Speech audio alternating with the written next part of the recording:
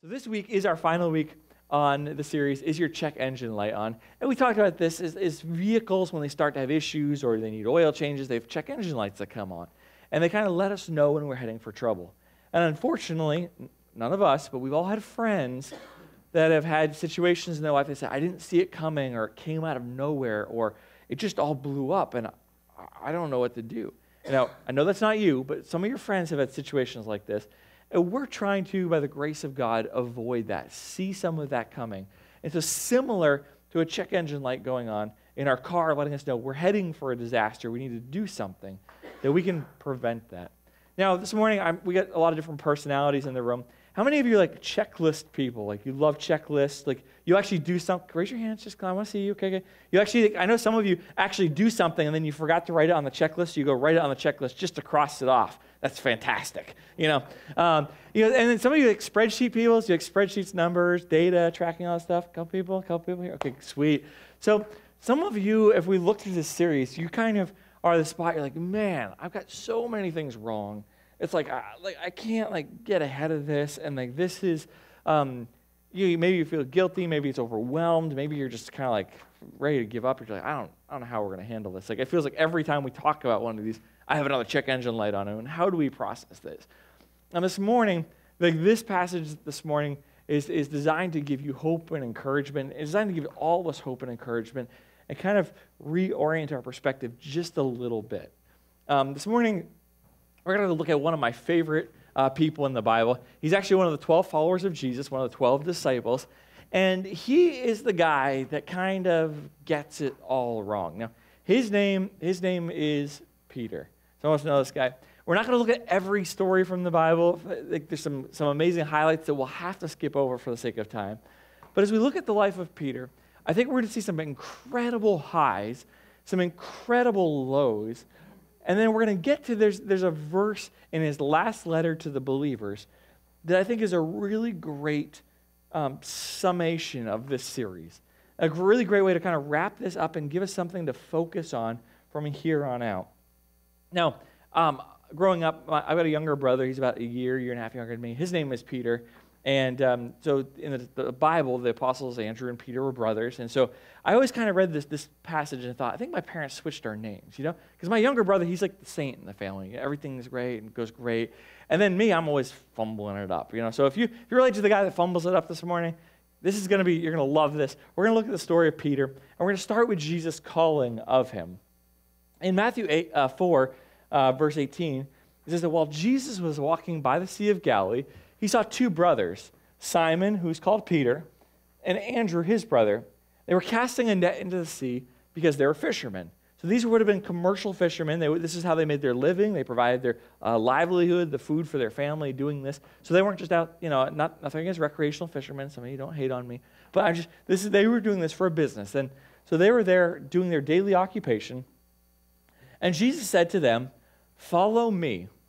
And he says, and I will make you fishers of men." Now, what's incredible is these guys left the boat. They left everything. I mean, they didn't look through the documents, the legalese. They didn't see what their the compensation package was. They get to the compensation page of their contract and it's completely blank. And they're like, "This is Jesus. We're going to follow him. We're going to do whatever he says." And I think what an incredible moment. Can you imagine being at your job or just going about your daily life, and then this teacher walks by and he says, "I want you to put everything down and just follow me." I mean, think of all the questions that start running through your head, right? I mean, wait, for how long? Where are we going? What are we doing? I want to pay my bills. What will I tell my spouse when I get home? And again, these guys just left everything and they followed Jesus. Just an incredible highlight. We see another highlight of Peter's in Matthew 16. This is when Jesus came to the district of Caesarea Philippi. He asked his disciples, "Who do people say that the Son of Man," he's referring to himself here using an Old Testament title, "who do people say that the Son of Man is?" He's referring to himself. He says, "Who do people say that I am?" Now what's interesting is he didn't take the disciples to Jerusalem, to the temple, to ask this question. In fact, he took them to a pagan city, a city that would have been surrounded by temples to other gods and to idols. And in the midst of all this, all these options, he says, who do people say that I am? The disciples said, some say John the Baptist, others say Elijah or Jeremiah or one of the prophets. So they answer, well, we've heard around, different people think you're this prophet or that prophet, maybe come back to life, or a prophet very similar, a messenger from God. And Jesus says to them, he says, but who do you say that I am? Now, imagine going to a restaurant and there's all these options there, and someone says, well, what's on the menu? Well, you can just read off the menu, right? You just list off the options. There's this and this, this and this. And then someone says, okay, now what is the best item on the menu? And some of us were very opinionated. But that depends on a lot of things, like what's their taste buds, how hungry are they, what do they like, do they have any allergies?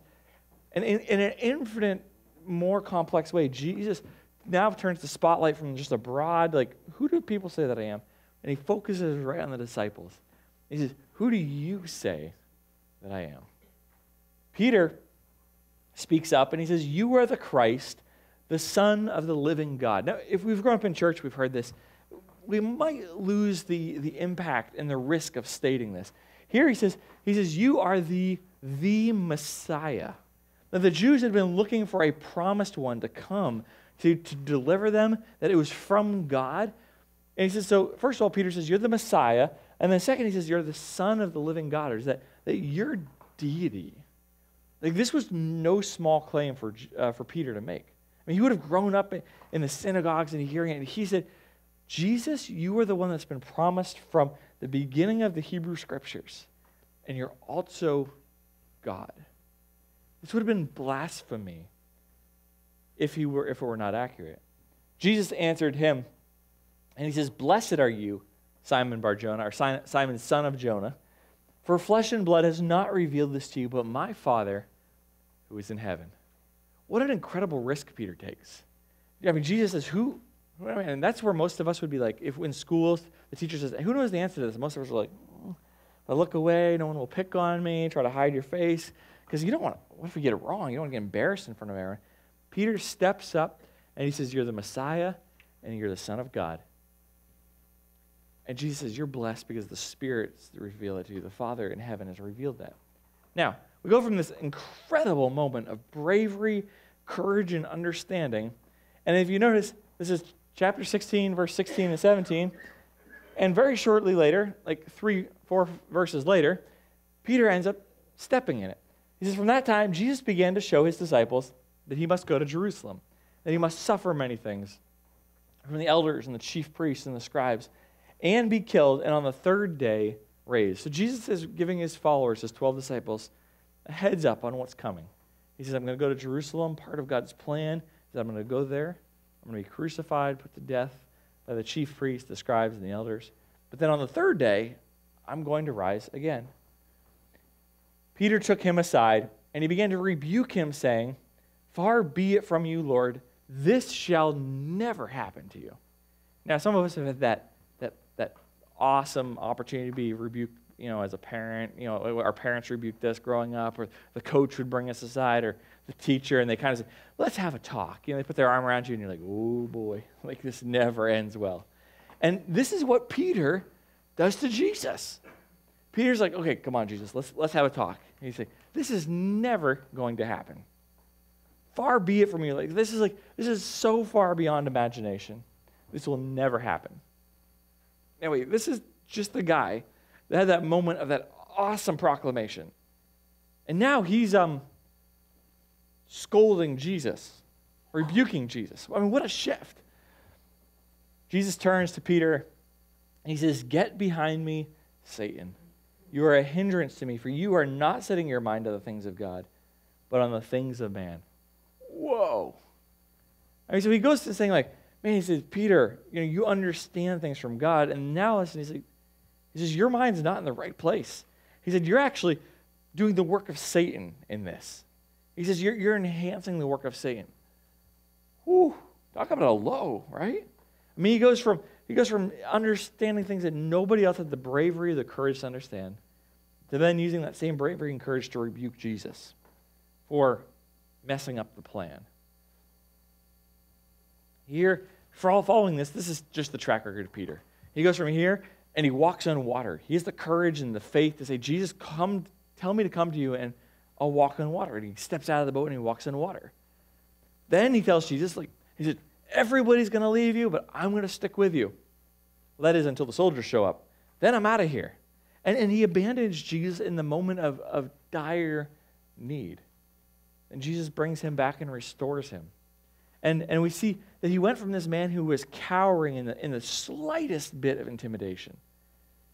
We see that towards the end of his journey in Acts chapter 4, that there's this moment of incredible bravery once again. It says, this situation occurs after Peter and John, they went to the temple to worship. And as they're going there, this crippled man was there, and he's asking for money. He was begging because there wasn't a financial support system at the time. And so he's there begging, and he asks for some money, and Peter says, we don't have any money. He says, but how about we heal you in the name of Jesus? And the man gets up and walks, and it creates this huge stir because God forbid you actually heal somebody in the temple when you're supposed to be worshiping. And so it creates this huge stir. And it says, on the next day, the rulers and the elders and the scribes, they gathered together in Jerusalem with Annas the high priest and Caiaphas and John and Alexander and all those who were of the high priestly family. So all the bigwigs are getting together. All the religious leaders, all the authorities in Jerusalem, they're gathering together. It says, and when they'd set them in the midst, they inquired, by what power or by what name did you do this? Here they're on trial. Peter and John are on trial for healing somebody in the name of Jesus. And they asked, why did you do this? What authority did you have to do this? Then Peter, filled with the Holy Spirit, said to them, rulers of the people and elders, if we are being examined today concerning a good deed done to a crippled man, by what means this man has been healed, then let it be known to all of you and to all the people of Israel that by the name of Jesus Christ of Nazareth, whom you crucified, ouch, kind of throws that jab in there, whom you crucified, whom God raised from the dead, by him this man is standing before you well. Now, Peter could have answered a lot of different ways, like, by what authority did you do this? And Jesus? Instead, Peter's he's going to take this opportunity. He launches into this sermon. He says, you want to know if we're really here standing in front of you to find out how this man was healed? Well, let me tell you. You remember the man that you crucified? Oh, yeah, also the man that God raised from the dead. It's by his power that crippled man is standing before you well. He says, this Jesus is the stone that was rejected by you, the builders, which has become the cornerstone. Now he's really kind of pointing the finger at them. He says, you guys rejected Jesus, and God's still going to build the kingdom on Jesus. He says, you said no to God, and God doesn't care. God's moving on with his plan. And Peter is on a roll now. He can't stop. He says, and there is salvation in no one else, for there is no other name under heaven given among men by which we must be saved. Now, Peter here, he stopped pulling. He's launched off into a full-out sermon now. He says that, not only is this man healed and walking because of Jesus, but that Jesus is the only name by which anybody under heaven, which he's talking about the sky, under the clouds, anyone at all on earth can be saved. Wow. And this is the guy that a month and a half before had run when the soldiers came to arrest Jesus. When he was questioned, saying, hey, don't you know Jesus? He said, no, I've never heard of him. And he swore an oath that he had never heard of him. What a change. What a transformation.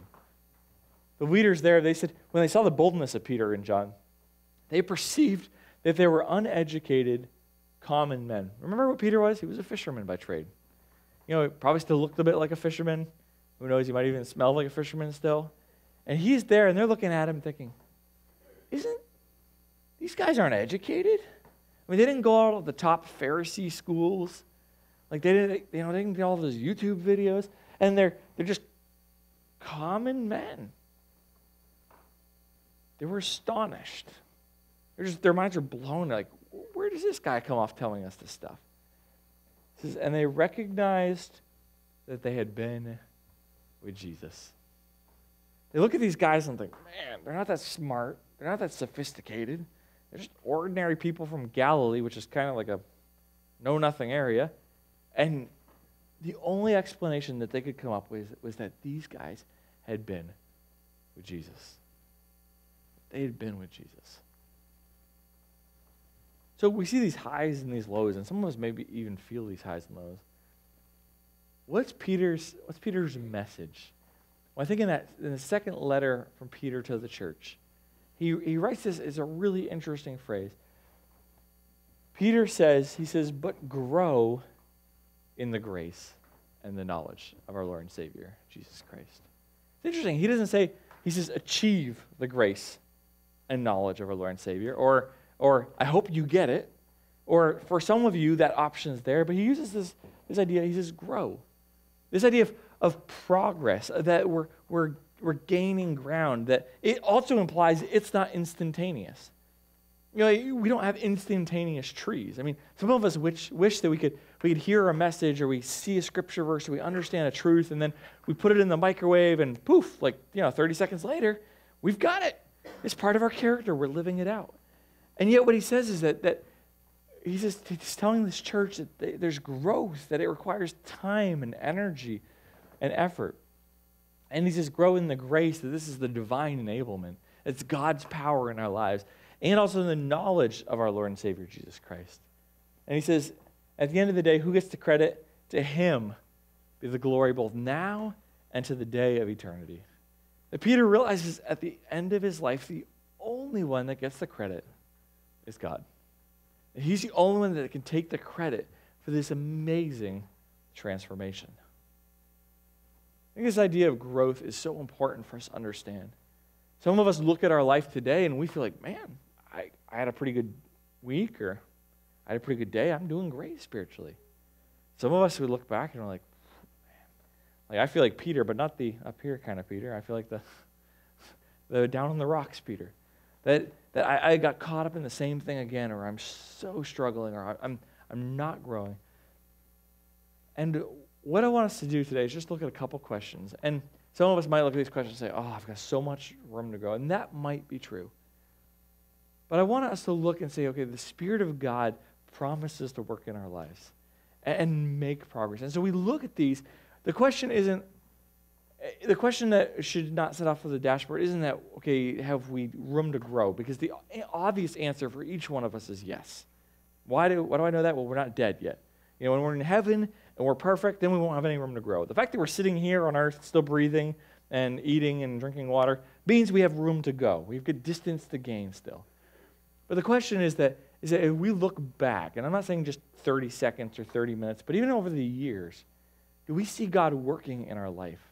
Do we see growth? Do we see progress from where we were? That doesn't mean that we don't have room to go, but do we see progress to where we're at? A couple questions. One is, am I following Jesus more closely?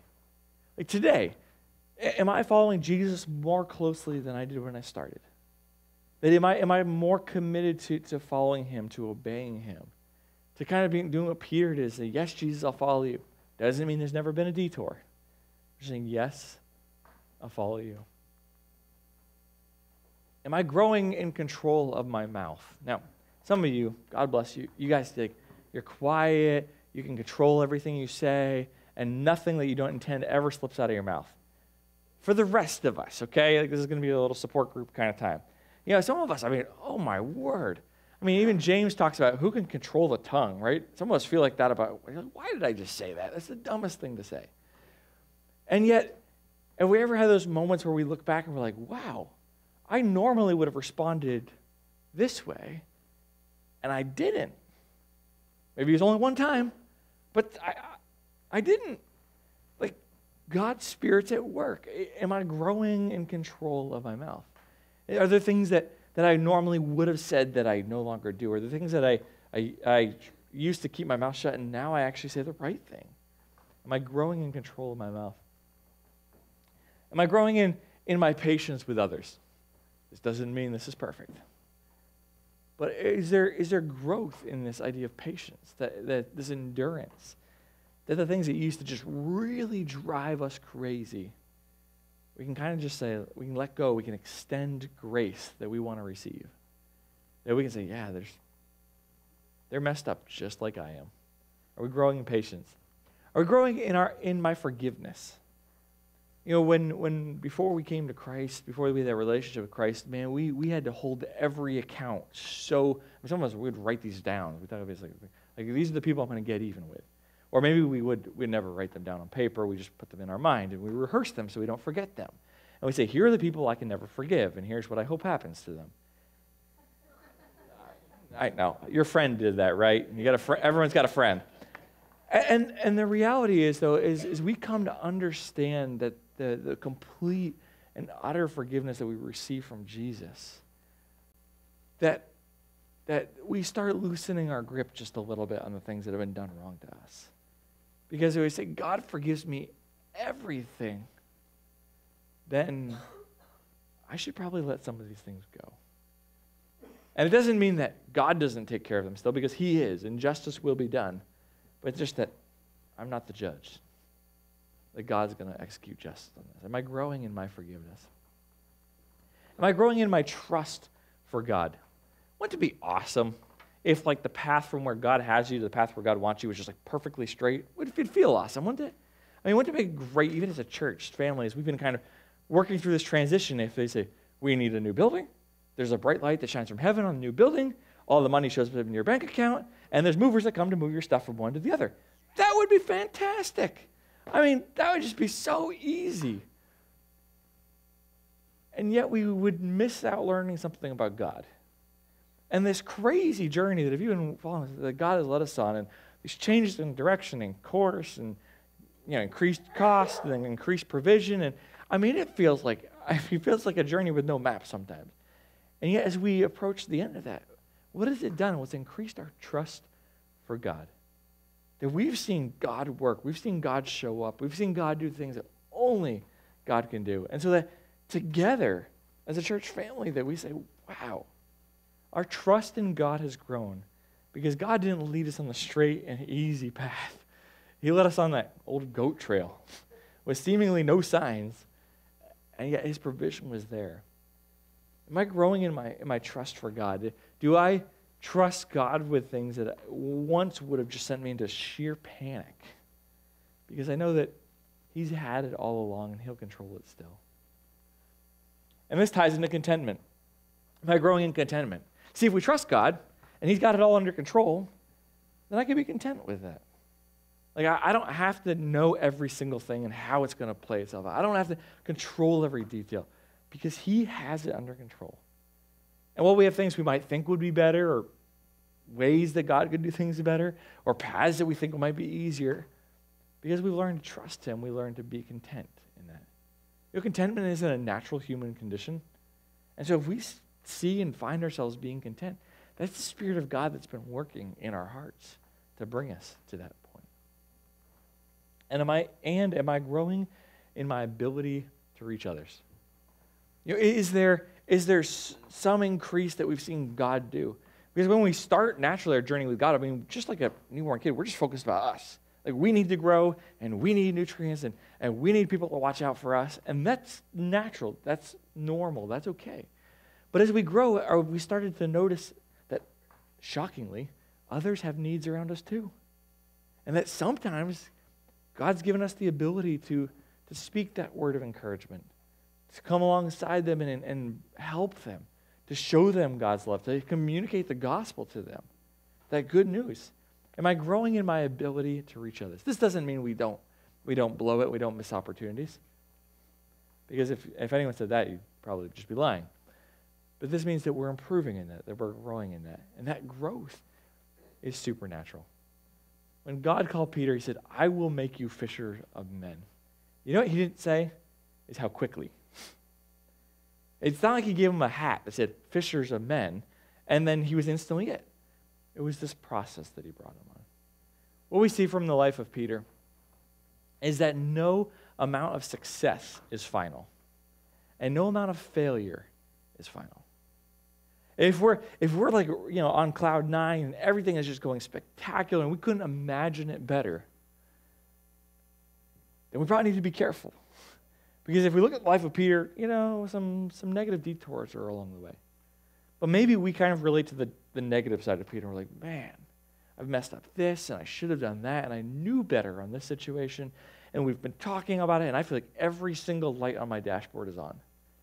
And there's not many good things going left. I mean, technically the antenna's still attached to my car, but that's about all I got going on. And yet looking at the story of Peter should bring us immense hope. That for those catastrophic failures of denying Jesus and telling Jesus he had the wrong plan, and for Jesus to call you a teammate of Satan, and running at every opportunity that you had to run, that God can and is committed to bringing to that point of restoration. Because failure isn't final with the grace of God. The question isn't, are we where we should be? The answer is no. But the question is, are we growing to where we should be? Are we making progress? And we don't have to feel defeated. We don't have to feel discouraged, because God is committed to our growth. In fact, he's more committed to our growth than we are. And he says, I'll complete this journey for you and with you. The question is, are we growing? Our failure is not final. Our failure is disappointing. It might be frustrating. It might be embarrassing. But it's not final. God says we can grow. And no failure is final, that our growth is what he wants us to focus on. So the simple question this morning is, are we growing? Are we making progress to being more like Jesus, to loving him more, to loving others more? Let's pray together. Lord, we thank you so much that you forgive our failures, that through the blood of Jesus, that it covers our sin, that we could have those horrific moments like Peter did of failure and denial and doubt, and yet we could be restored to places of growth and usefulness and triumph. We thank you this morning that if we're flying high, that if we feel like our walk with you is close, that obedience is easy, we know that's only by your grace. And we want to give you the credit for that, and that we thank you for sustaining us. And if we're in a spot of difficulty or struggle or maybe discouragement, that we're not growing as fast as we would like, or the journey isn't quite how we expected, or that the detours are further and harder than we wished, that we could look at the snapshots from the life of Peter and find courage, not because he was able to man up and overcome, but because your Spirit kept bringing him back. That there's always a place for forgiveness, for restoration, and for future victory. And we thank you for that. Lord, help us not to fixate on how we measure up to our own checklist, but help us to focus on the question, are we growing? Where can we look at the Spirit's work in our lives and celebrate and give thanks? We all have room to go. We all have distance to achieve. We all have areas that you're still working on us. But we thank you for your work so far. We ask that you would help us to continue with that in the process. We pray these things in your name. Amen.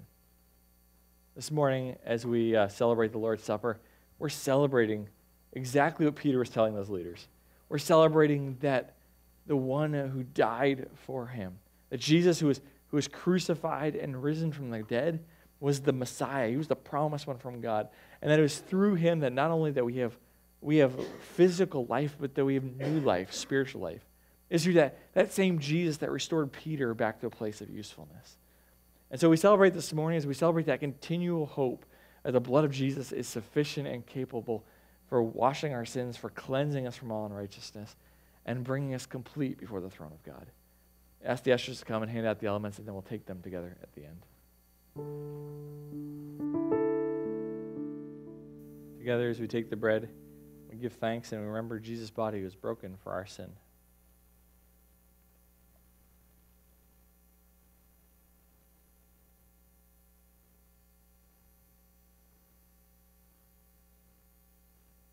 We take the cup rejoicing for his blood shed for our forgiveness. This morning we have the opportunity to pray for our friends at Centerpoint Church in Portland. It's a newer church plant the last couple of years. And so just praying for God's clear direction and provision for them. And it's the opportunity that they have, similar to what Peter did, of sharing that gospel, that the Spirit of God would work in hearts and cause people to respond to that. So we'll pray for our friends at Center Point, and then I'll ask you to join me as we pray and ask God for the opportunity for us, each one of us, to share his love. Lord, we thank you so much for your grace shown. We thank you for the grace in our own lives. We thank you for the grace shown to our friends at Center Point. We ask this morning for your rich blessing on them, that your word and your Spirit would work in their body, that you would unite them, and that you would bring them fruit for their ministry. We ask that as you provide them opportunities to share the gospel, that you would connect, and your Spirit would work in hearts and lives and draw people to Jesus. And we thank you for them, and we ask for your richest blessings on them. And let's pray together. God, please give me one person to share your love with today. In Christ's name, amen. God bless.